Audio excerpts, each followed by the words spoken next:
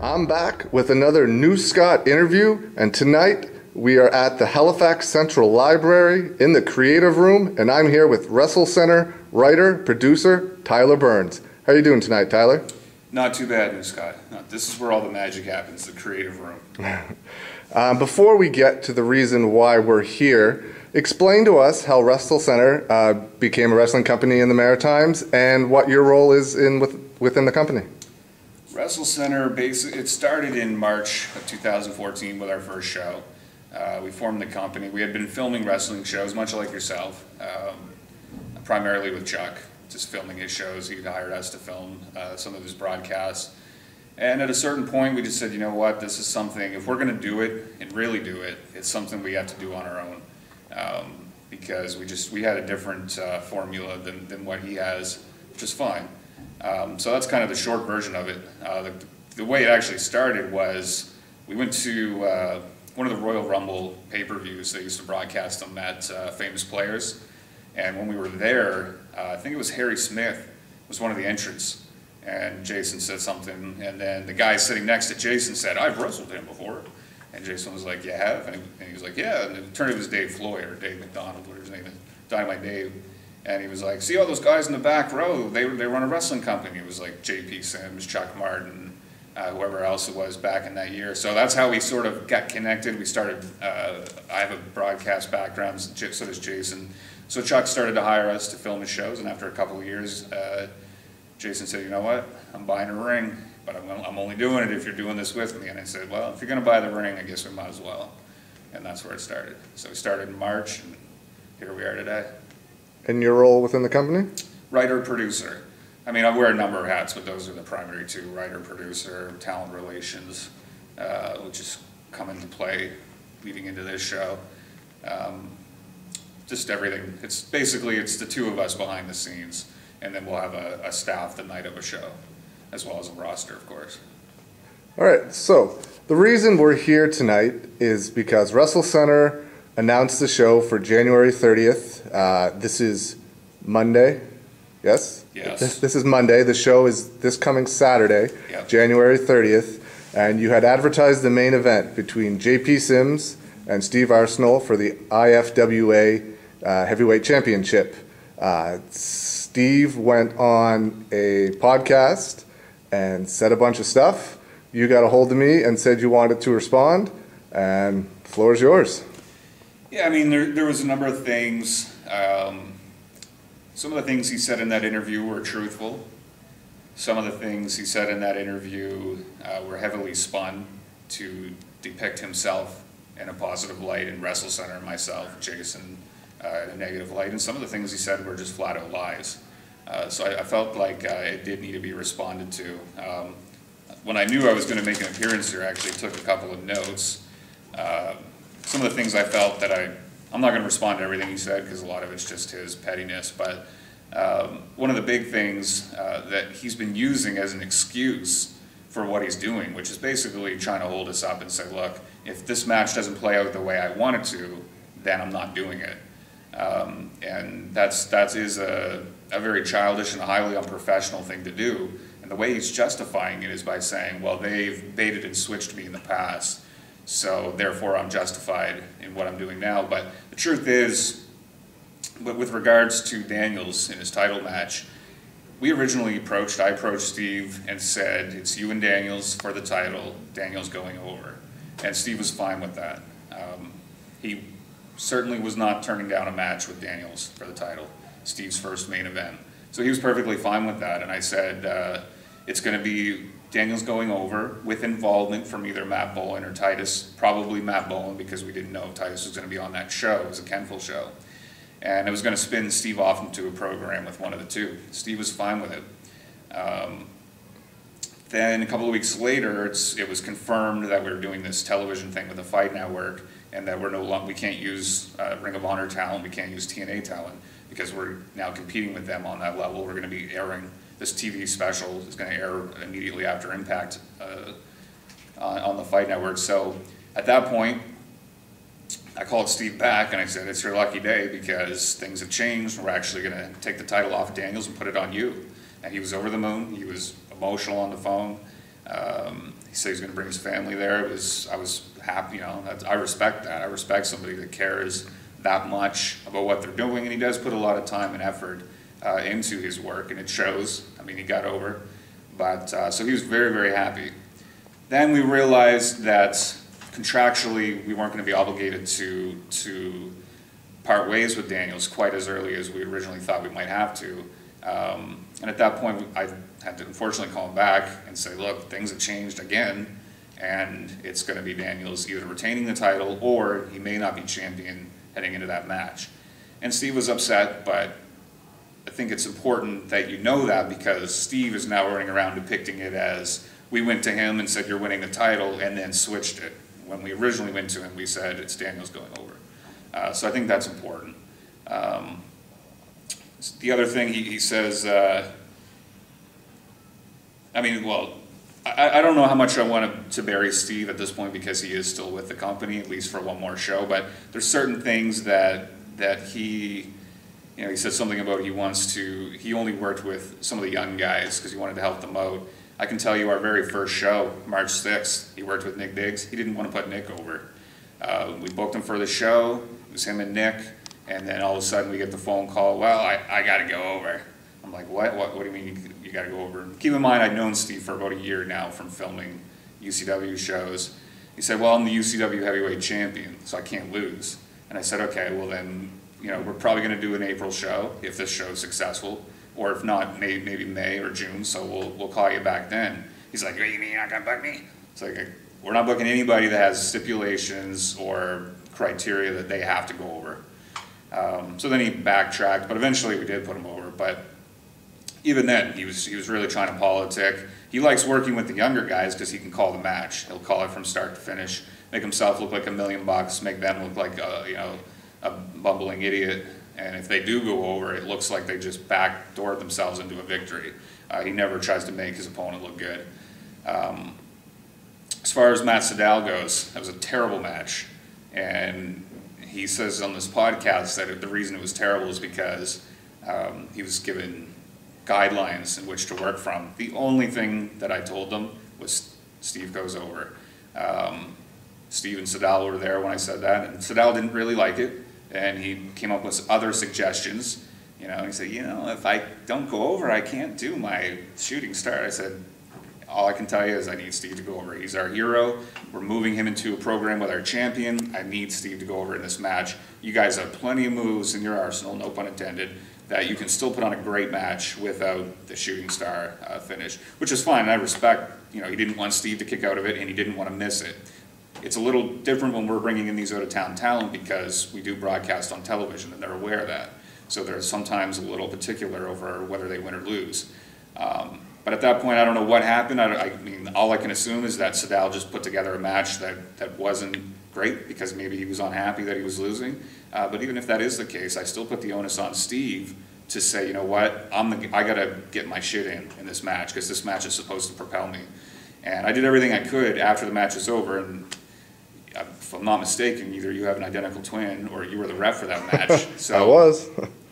We did everything we could on TV to put that heat on me for the bad match instead of Steve, because I didn't want people to be like, that match sucked and it should have been awesome. Well, we know Sydal's awesome, so it must have been Steve. So I did everything I could to try to get the heat on me on TV, but the truth is I had nothing to do with it, except for the fact that I said I need Steve to go over.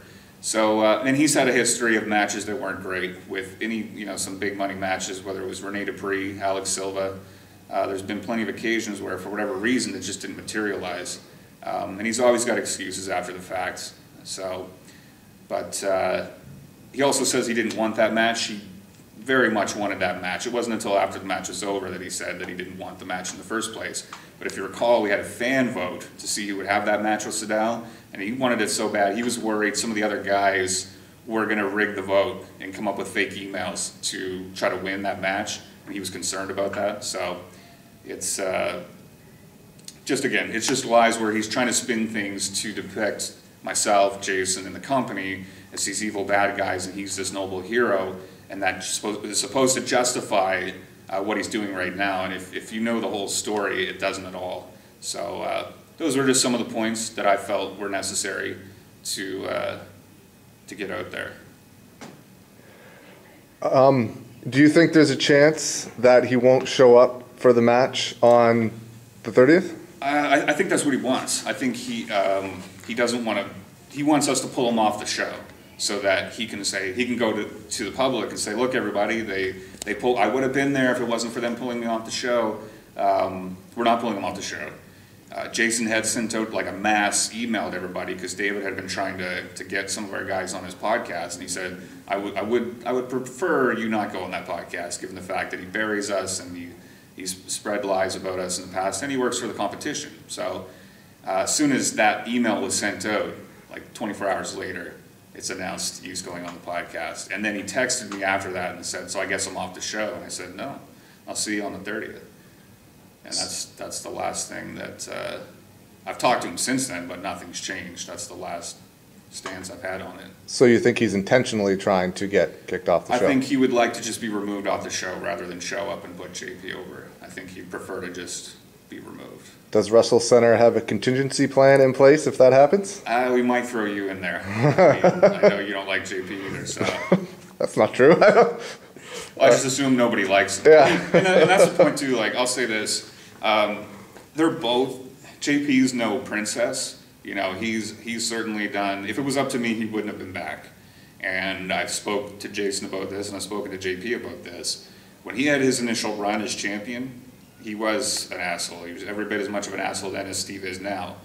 When he first came back in April and in June, he was completely different. And you were back, I think those were your first two shows with us, or some of the first. March was my first, yeah. He was a great guy backstage. He was in the gorilla position for our June show, giving people feedback on their match. He was just in a great mood. And on the July show, and then even more so in September in Cape Breton, he's the same JP he was the first run, which is just egotistical, unprofessional. You could say that's a strong word. I don't know if it is or not with regards to him. And Steve and JP's kind of maximized because of their personal issues. I'll give you one example. Our Cape Breton show.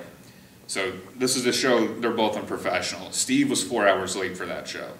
So normally, like, if I'm 4 hours late for something, I show up, I'm like, oh my God, I'm 4 hours late. Yeah, what can I do to make up for whatever? He shows up 4 hours late. I'm like, Steve, we gotta go over your stuff. He's like, well, I gotta smoke my cigarette first. So he's 4 hours late and he still has to go smoke a cigarette before he can come in and conduct business. That show was supposed to be being evented with Steve, JP, and Julie, Triple Threat. And I don't know if you were there for that. I wasn't. It was Jerry Farmer, actually, the whole show. And so we're putting the match together, and I was like, well, you know, one of the spots I need Steve, you to pin JP, have him pinned, but no ref. So either the ref can be knocked down or he can be out with Julian. JP's like, nah, can't do that. I'm like, what do you mean you can't do that? He's like, because whatever's gone on with them, we've hardly had them touch in our company. So everything with them has nothing to do with wrestling. It's all issues they've had prior to our company. But he's like, nah, he wouldn't do this, or this for me 4 years ago in Indian Brook. So I'm not doing anything to make him look good. And Steve says the same thing about JP. So as soon as JP said that, Steve just stood up and said, you know what, take me out of the match, I'll work somebody else. I was like, well, there's no one else really for you to work. This is supposed to be the main event. He's like, no, just whoever it is. I said, well, I'll throw you with Dylan. He's like, fine. I said, it's going to be opening bell. He's like, that's fine. And he just walked out of the room. So I already knew they had issues. But even then, and I think that's another important point. Steve says that we put him in this match with JP and said he was going over.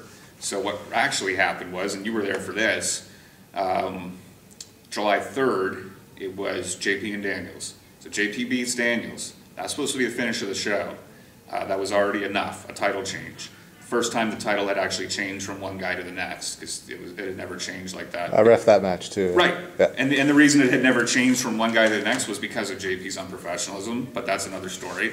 So JP's celebrating in the ring, and I was in the gorilla position with Steve right next to me. He's like, dude, send me out there. I'm begging you, send me out there. I was like, eh. And the Daniels and JP match wasn't great. It wasn't a home run match. So in my mind, I'm like, maybe the crowd does need something else on the end of this show. I don't know. And I said, go over to Jason. Tell him to hit your music. If he hits your music, go. And if he doesn't, then no. So Steve ran over to Jason. JP's music's playing, but he pointed at me and was like, whatever. Just Jason hit Steve's music. Steve went down, cut a promo. He referenced an August show that didn't exist to show that it wasn't really planned. But he didn't say to me in Gorilla, send me out there, provided our eventual match is me going over. He just said, send me out there. So they went out there, did their little thing. It was great. The crowd was really, really into it. And they came back. There was no discussion that night about when the match would take place, who would go over when it does. It wasn't until we finally planned the show, and we told Steve, it's JP going over. He was fine. He wasn't fine with it, but he argued it. Argued it.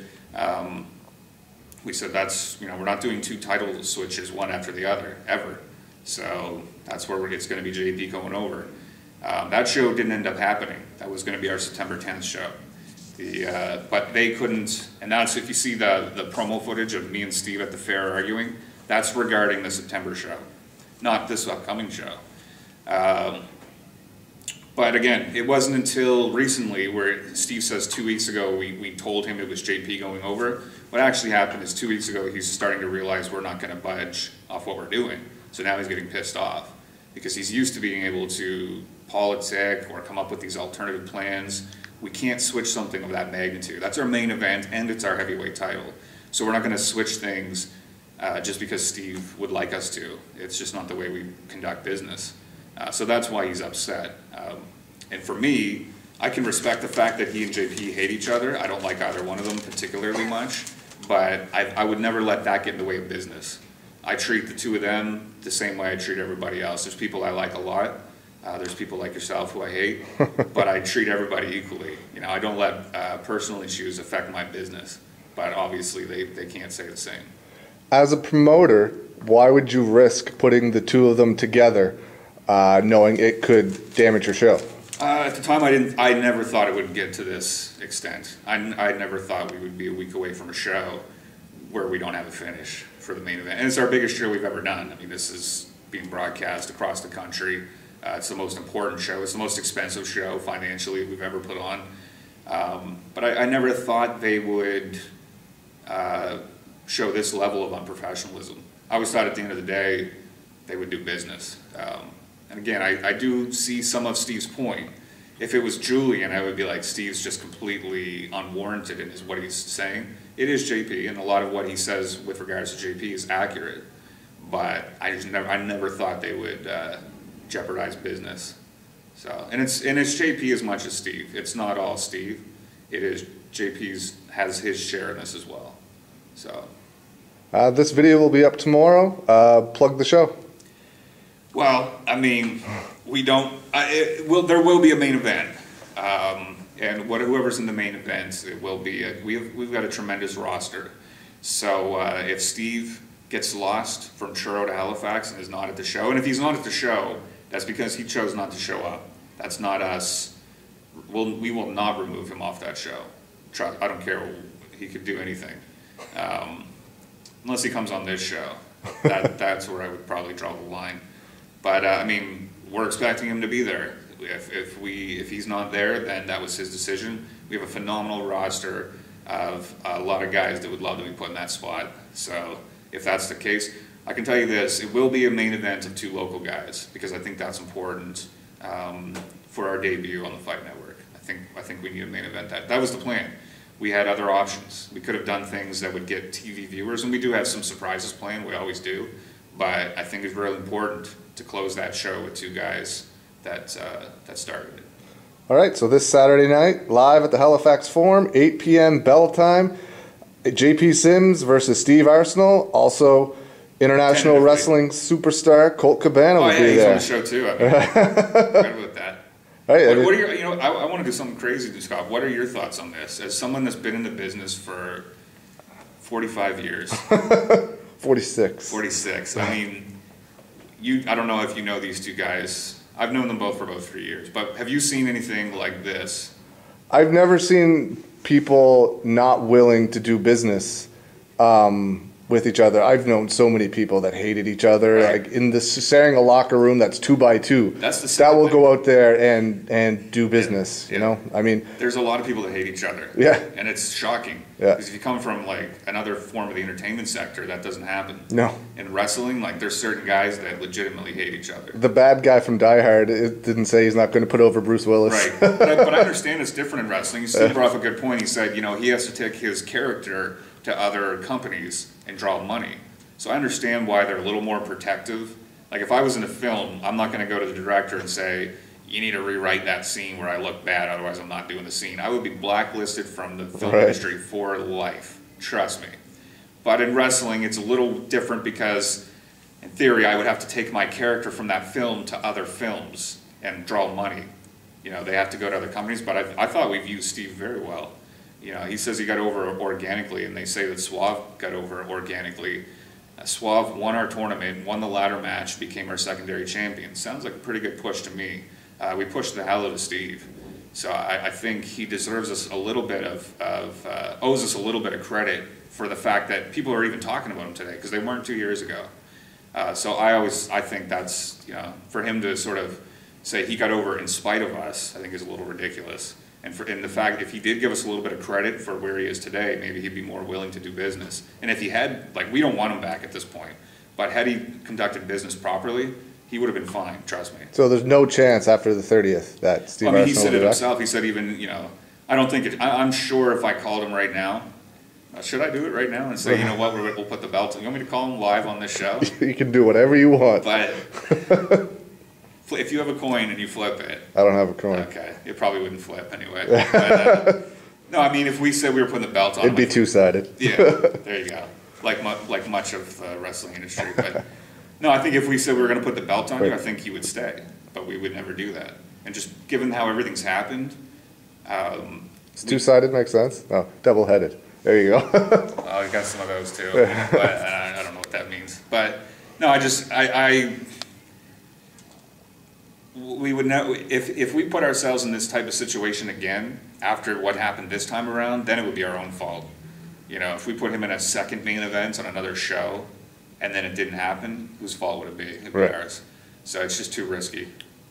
But so it is his last match, regardless of what happens. I don't know what's, even to this day, the last thing that was sent to him was DQ, which I would hate to fucking do. Because there's nothing more disappointing than a DQ finish to a match you're looking forward to see who's going to win. But I'm just trying to get the match to happen. But even DQ, he said, no. And JP said no. And even though and here's the other thing, too. And I know we're in overtime right now. But, that's fine. Over the last 2 years, I've put together some fairly effective finishes that have gotten over quite well. And had the desired effect, including the first show we ever did, where AJ pinned JP, won the title, but the match had never officially restarted, and the crowd was going bananas for that. I think that's kind of that show as a whole, but even particularly that finish kind of set this tone for this company. I think I've brought some equally effective finishes to the table for this match, and Steve and JP have shot down every one of them. So it's like, what do you do at that point? We still don't know what to do. I don't want to do a DQ. So in some way, I was like, I'm glad that's not going to happen. But I would have loved to have a DQ just to get the match in the ring. And we're certainly not going to do a non-title match where Steve goes over JP. I don't care. He said, well, you could have a number of people interfere to protect JP. Why in God's name would we have the guy who's leaving our company to go work for our competition beat our champion on his way out? Doesn't make sense. So just send him to the ring and see what happens. That could happen. We've done similar things, so you never know. You'll be roughing that match, NewScott. How about this? You're going to ref it, and you'll tell them the finish. All right. Sounds good. All right. Well, I'd like to thank you for coming on and telling your side of the story. Is there anything you'd like to say in closing? No, I think we covered it all. All right. Thank you very much for your time. I'll see you Saturday.